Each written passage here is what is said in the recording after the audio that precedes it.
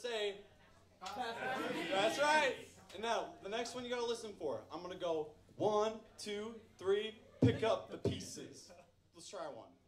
1, 2, 3, pick up the pieces. That's right. I've gotten involved in the blues community and just really found the music inspiring for me at that point. Just being much more about simplicity in some ways, but emotional delivery and things like tone and dynamics and phrasing and things that are fundamental, and yet we all blow by them every day and ignore them and go for ripping up speed. Here I go, metal horns. You know, we lose focus of those things, whereas in the blues, I had teachers, so I mean, I went back to school myself with studying, especially the harmonica, with some current blues harmonica greats. And it was very, in a great way, humbling.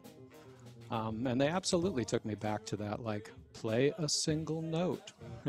Work on getting the vibrato just right on this note. You know, milk it for everything it's got. And I was hooked in a way with that I hadn't been in a long time as a player.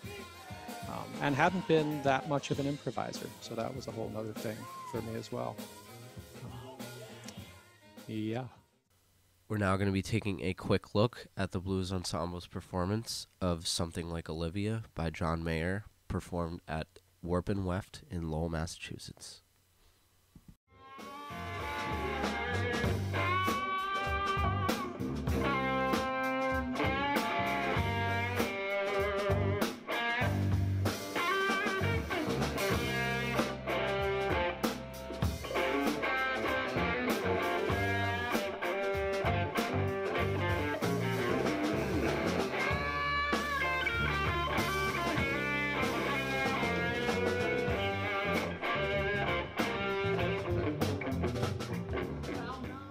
Blues music is like the foundation of all contemporary music.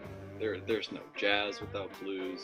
There's no pop music without blues. Everything is the blues, and I really don't think there's a way to argue around that.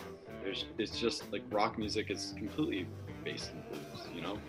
And I think I don't know why there's this like hatred for it, but I just think that everyone needs to just relax and just give it a real chance and listen to it, and really listen to like people like B.B. King and the way they sing on guitar. There's a reason we know that everyone knows B.B. King, and I don't think everyone knows Alan Holdsworth, because B.B. King just sang, and my mom could listen to B.B. King and love it, but if she listened to Alan Holdsworth, she wouldn't have the same opinion that I do about him.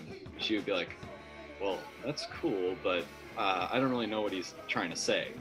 We all know what B.B. King is trying to say, and I think that's like the beauty of it, and that it really is something special, and it's really something truly American that I think a lot of people just sleep on for some reason, and I think everyone should really try to appreciate this awesome genre. The UML Blues Ensemble also hosts community jams after all of their shows, and as of today, they continue to meet virtually.